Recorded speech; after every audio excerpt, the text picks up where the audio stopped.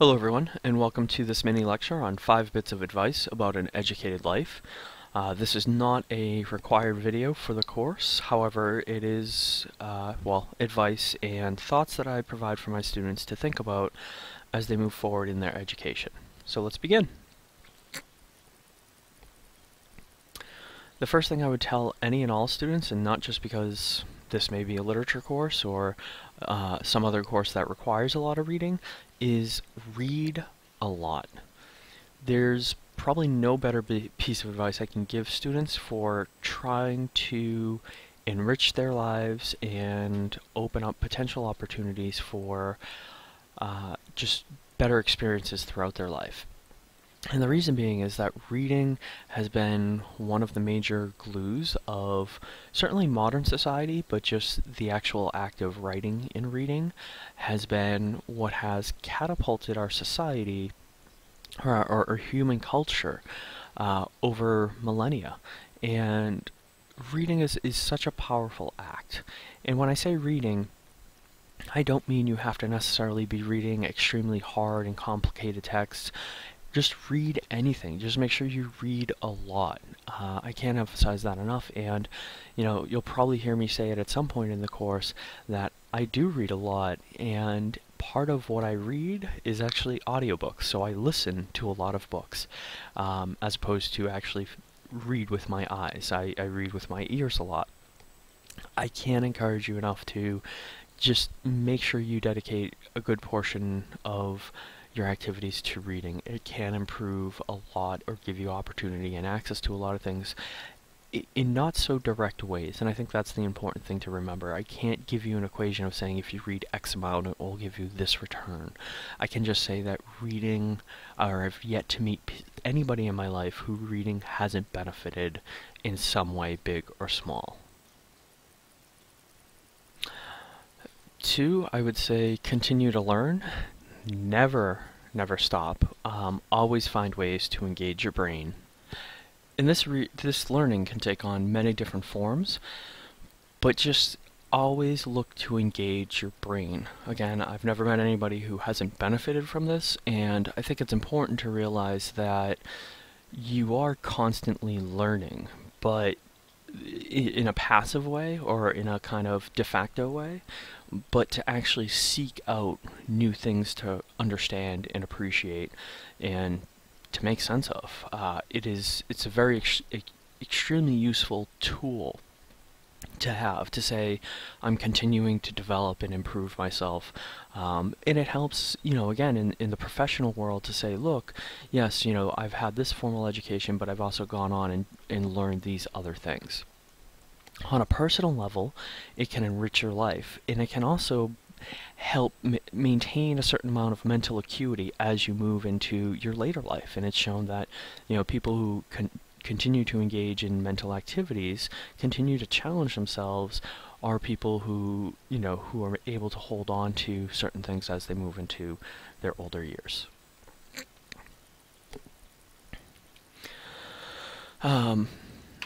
So fail and fail often, but learn from your failures. And what I have here for an image is, of course, a video game. Because I think the video game, people give video games a lot of bad rep, but I think they're the perfect representation of what we sometimes forget. Failure for many is shameful. We hate to admit that we failed, right? In our culture, we don't really do well with failure. In fact, if we look at reality TV and kind of how, we prize the winner, but often ignore the failures or forget who the people are that didn't win whatever the reality show was and the like. But failure is not a bad thing. And video games always remind me of that. In fact, it's part of the reason why I play video games, is that so long as you're thinking about how and why you failed, it's not necessarily failure, or it's failure, but that's okay. Failure is bound to happen. None of us are perfect. None of us, come into this world fully fledged, knowing everything and being able to do everything. So video games help remind me of that, is that how many times have you played a game? And it could be any video game. It can be a first-person shooter, or it could be Angry Birds, right? It could be Words with Friends. It could be Super Mario Brothers. And you die and you die and you die within the game, and of course you keep playing, right? You don't say, forget it, this game is dumb, I'm done, but you keep playing. And failure at that point isn't a bad thing. It's I need to rethink this, I need to re-strategize, I need to figure something better out. So I think video games are a perfect analogy for how to think about failure. They're not an end to it. They're more like, okay, that didn't work, so what can I do to make it work? So don't be afraid of failure. Don't be afraid about failing. Be okay with failing and learning from it. And that's the big thing about any kind of any area in life where you may have failed, is you've failed if you've decided to stop, or if you've decided not to learn where you went wrong.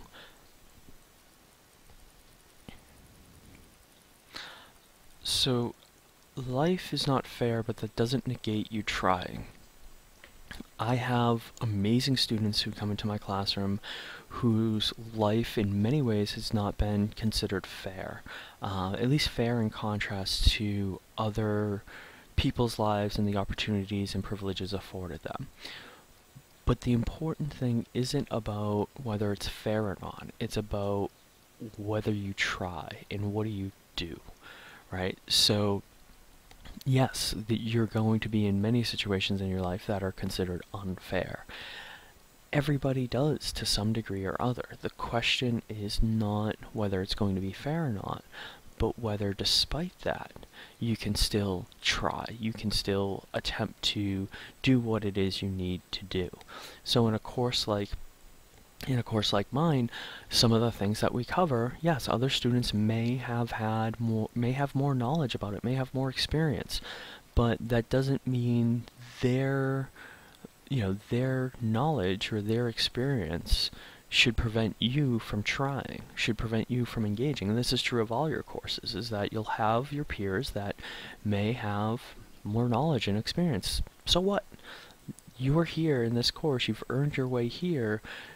You should still be giving it your effort and not worrying about whether the playing field is level. Give respect and worry little about getting respect. This I think is important, again, throughout your life, throughout education, throughout just, how you move about. I'm always of the disposition to respect people, and to give them whatever respect I understand is giving respect in that context. And I don't often worry about getting respect. And the big piece of this to remember and to think about is, if you have self-respect, if you respect and care about yourself, then you don't necessarily need other people's respect. Right? You don't need to worry about whether somebody else respects you, because the most important person to respect you is yourself. So what I would say is, always be willing to be respectful to other people, and don't get lost or mixed up in the idea about getting respect or other people being respectful for you. And there's a far cry between making sure people give you respect and not being trounced upon, or being insulted, or things like that. But really, if you have that element of self-respect, if you appreciate and understand and care for yourself, then getting respect from others is not really as relevant. Giving respect to others, I find, very quickly allows for a lot of great opportunities. And respect is a loaded word in a lot of ways, and I would recommend kind of having a much more broader term of it, of just being sure that you, in the presence of others, especially people you don't know, you do well to pay attention to them, to use use appropriate language and use appropriate gestures and those kind of things to not necessarily make other people either feel like they're being disrespected or uncomfortable or the like. So just 3 final comments as we end this mini lecture. It's important to remember that all learning is the opportunity for self-learning, and basically what I mean by that is anytime you're learning something, there's some ways in which that is a good reflection or something you can apply to yourself and learn more about yourself. And this gets into the idea of meta-learning and learning about how you learn, which might be a little too heady for this mini lecture, but it's worth just noting that any learning, there's an opportunity for you to learn about yourself. We often think we know ourselves best, but even if that is true, there's a lot of things we don't know about ourselves because we can't get outside of our head, right? We can't get outside of our body, and so learning gives us an opportunity possibly to do that. Learning's not a destination, but a journey. That is, in this culture, in this day and age, with everything that's going on, so many things change, so many things are evolving. I mean, just the idea that, there are jobs right now that nobody would have known about, or there was no understanding of 10 years ago, especially as we look at social media and where it's gone. Or as we look at biotechnology and where that's gone. So understand that you should be constantly learning and preparing for these different paths along that journey. I think as you go out into the world, as you graduate from North Shore Community College or wherever you're at, you need to really be thinking about how to be creators, makers, doers, thinkers, and questioners.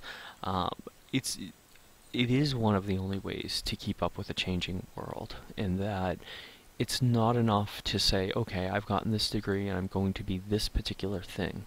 I would encourage you not to be entirely static with your life, not to say, okay, this is it, this is all, this is what I'm aspiring to.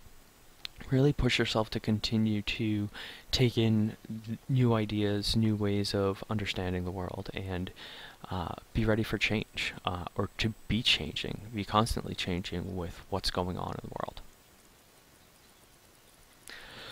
Alright, that's all I have for now. Thank you very much for listening, and see you in the next lecture.